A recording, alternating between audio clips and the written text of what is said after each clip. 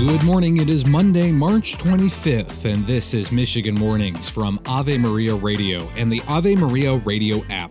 I'm Matthew Handley. Coming up, I've got a sermon from St. Augustine on glorifying in the cross of Christ, but first, the local weather and this news. The Michigan Department of Corrections says Ethan Crumbley, the Oxford high school shooter, was taken to the hospital for evaluation after he was in a fight with another inmate last week. Officials say the 17-year-old got into an altercation with another 17-year-old, which caused this Thumb Correctional Facility to go into lockdown in that unit. Officials say no weapons were involved in the fight, and staff was able to break up the altercation quickly. MDOC says they are investigating the incident. Meantime, parents of Oxford high school students expressed their frustration with the school district at a school board meeting last week. It comes after the Oakland County Prosecutor's Office released agreements called proffer letters with former Dean of Students Nick Ejak and high school counselor Sean Hopkins.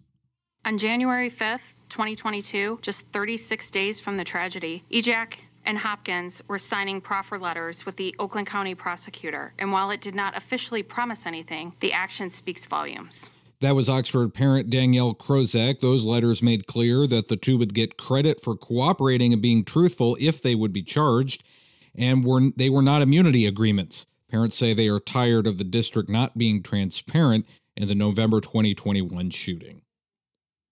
Rashad Trice, the man who kidnapped and killed 2-year-old Wynter Cole Smith last year, has pleaded guilty in federal court in Grand Rapids.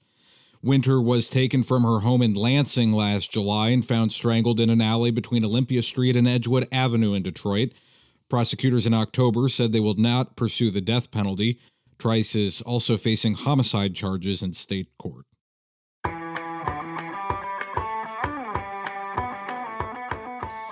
In sports, both Oakland University and Michigan State were knocked out of the NCAA Men's basketball tournament. Here's MSU coach Tom Izzo following the Spartans' 85-69 loss to the University of North Carolina Tar Heels.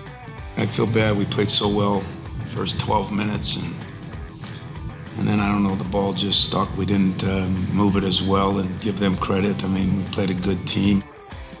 Oakland's Cinderella hopes were dashed after a 79-73 overtime loss to North Carolina State University. I don't think you can play harder than we play. I really don't. There were more floor burns, more dives on the floor, more... I don't think, I think we played pretty smart too. That's Grizzlies coach Greg Camp. As for the women's college basketball tournament, Michigan State fell to the University of North Carolina in round 1 on Friday. That score was 59-56. And the University of Michigan fell to Kansas in overtime on Saturday, also in round 1. Final score was 81-72.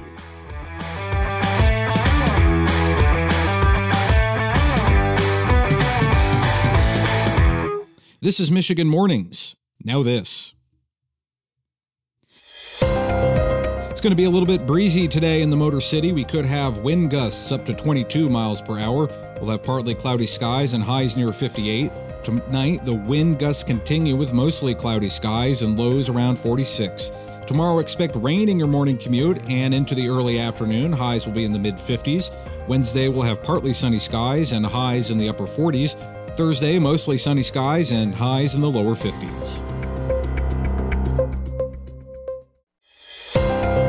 It's going to be a little bit breezy today in the Saginaw Valley. We could have wind gusts up to 28 miles per hour.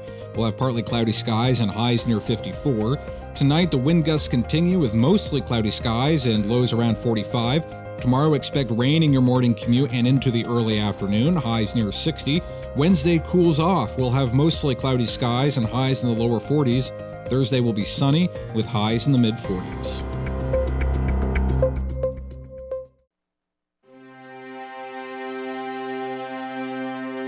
Welcome back to Michigan Mornings. I'm Matthew Handley. As we journey through this Holy Week, I want to share with you some thoughts on our Lord's Passion by the Church Fathers. This is from a sermon by St. Augustine. The Passion of our Lord and Savior Jesus Christ is the hope of glory and a lesson in patience.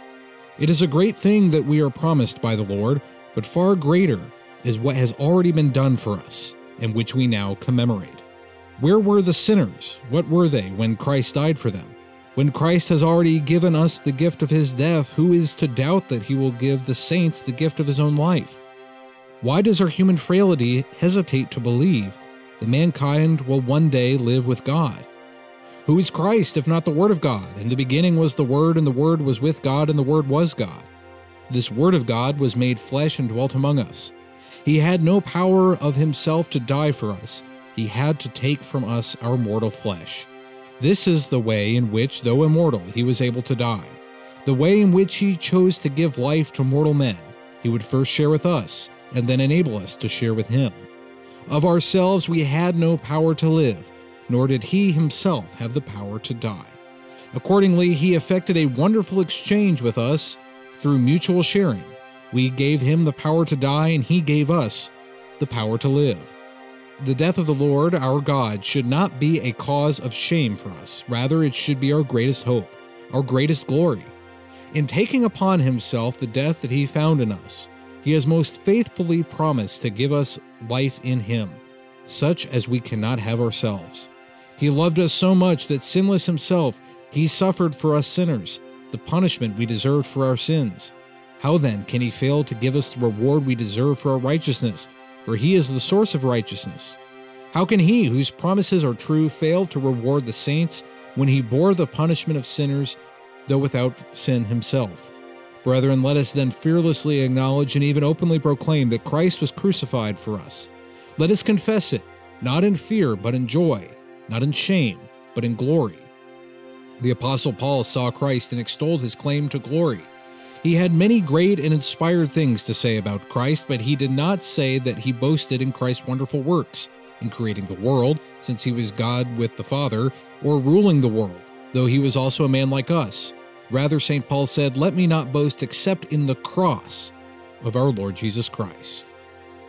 Again, that's a sermon from St. Augustine. We'll have more thoughts from the Church Fathers all throughout this Holy Week here on Michigan Mornings. I'm Matthew Handley. Lord willing, I'll be back tomorrow. And until then, goodbye.